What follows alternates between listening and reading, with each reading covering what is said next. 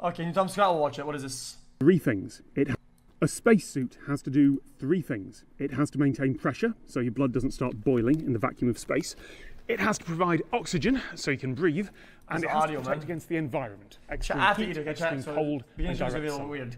This won't do any of those. It's just a replica of that one. That's the actual xQcOW spacesuit that Tim Peake, the most recent British astronaut, used in space. The folks here at the National Space Centre wouldn't let me try on a real one, which is fair enough. Versions of that suit have been protecting astronauts since the 1970s, and there are variants still used today. It's not designed for hours-long spacewalks. It's basically an emergency personal lifeboat for if the ship you're travelling on springs a leak. And it provides those three things: pressure, oxygen, environmental protection. Now, a couple of months ago, I had a video where an AI tried to suggest stories and titles that I could cover.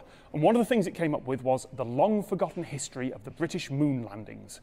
Not strictly true, of course, we never actually got there, but one of the team here got in touch, and it turns out that in the 1940s, 15 years before Kennedy said that America chose to go to the moon, the British Interplanetary Society did have similar plans, including our own spacesuit.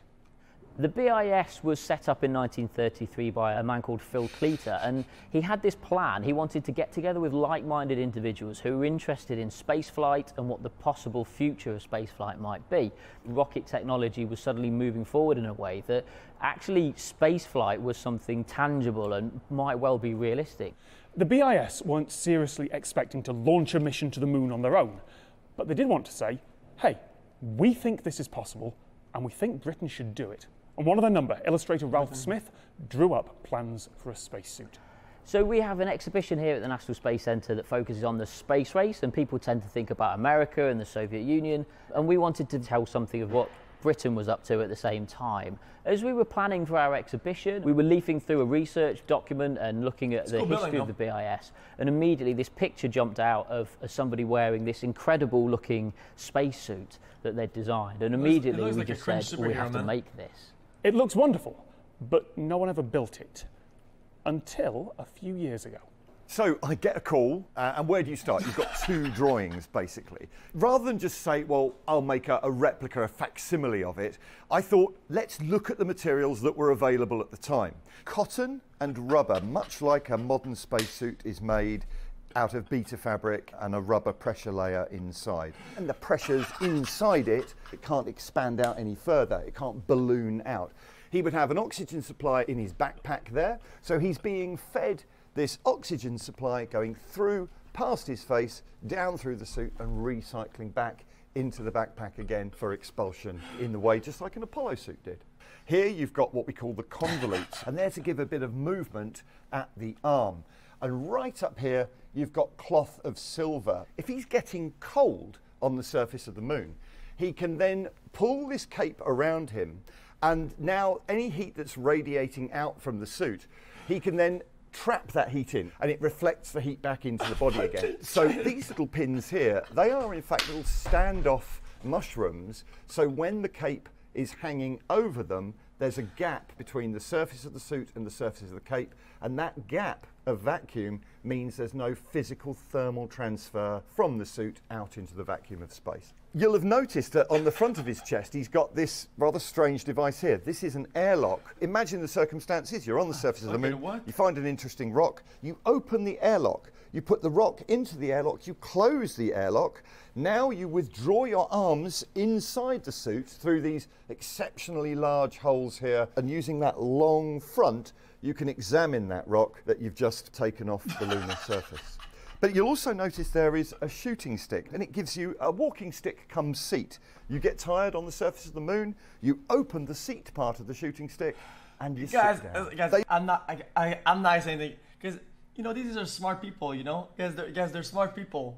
You know, I don't want to comment on it, but I can't help but ask, why would you want to examine the rock when you're still out there?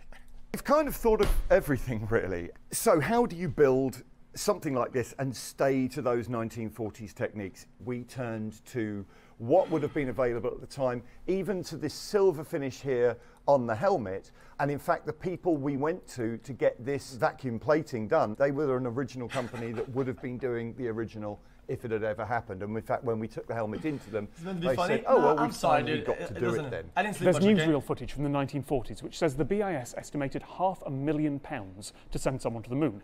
In today's money, that's about 20 million. The Apollo program roughly cost the US government 10,000 times that. It's safe to say that the BIS's plans were optimistic. So how well would the British spacesuit have held up against an actual trip to the moon? We're pretty sure this would be the Mark I.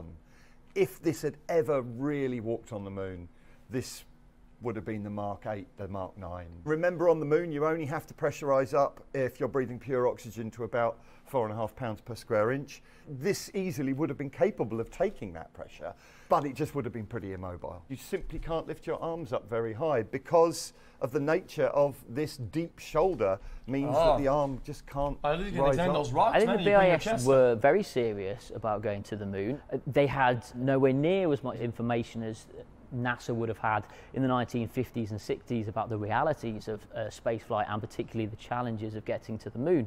But certainly these weren't crazy people just throwing around ideas. There was lots of really talented people. They were just nowhere near as complex in terms of the materials that they had, but they weren't available to them at the time. So who knows, had they have had the time and the money to develop the sort of space age materials that went into some of those later suits, more time to practice and actually do some practical experiments, then who knows, quite possibly.